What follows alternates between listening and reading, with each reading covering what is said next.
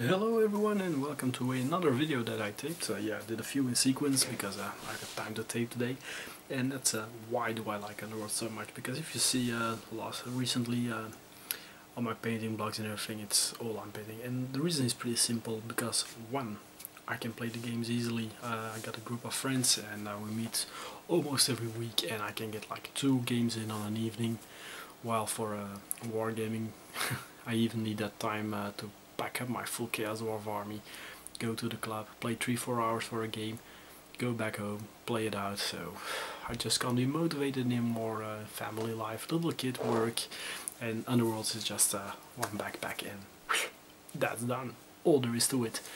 Another benefit is the painting. Like even this morning I got like 15 minutes in and I did some brown on one figure, yet you see progress. But about 15 minutes and you got like your gazillion unit of 20 to paint, you don't even bother, because one stroke, it doesn't give any visual progress, even though you know that you did some work on your unit. Nah,